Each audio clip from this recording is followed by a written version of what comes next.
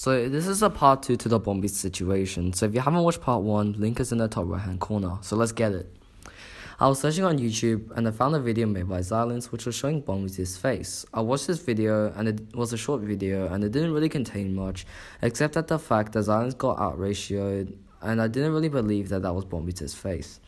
But when I looked in the description, I saw a link that said to join the Discord. So I joined the Discord and I went as an undercover agent for you guys.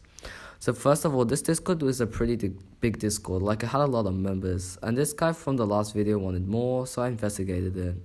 The Discord is quite strange, with some moderators saying that they will give nitro if people send them selfies. And there seems to be a lot of dodgy dealing, with Xylan offering safeless for gold. So he is leeching off the gang and he's just gaining so much money from this. So for those of you who don't know, safeless is basically a concept of if you pay to sign up for it, you won't get stream snapped or targeted by Xylans. And in my last video, Xylan revealed that they have a blacklist for people to snipe, so they also basically have a whitelist to keep people from being sniped.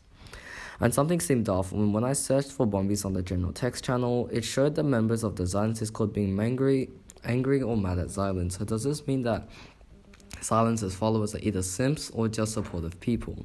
Of course not.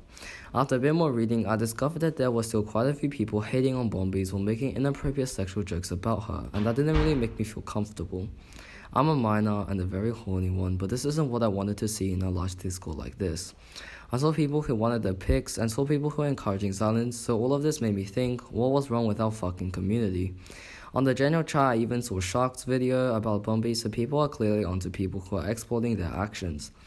I saw people being toxic to Bombis, but I didn't really see any proof of Bombis' photos being leaked. So either Xylans scammed them or sent them privately, but then why would he leak it on YouTube? Overall, this is a very weird server with people making sexual remarks, people asking for pictures of people, and paying for certain memberships and a lot of toxicity. I hope that this is the end of the situation. If there's anything else, I'll make a video and inform you guys. That's pretty much it. See ya.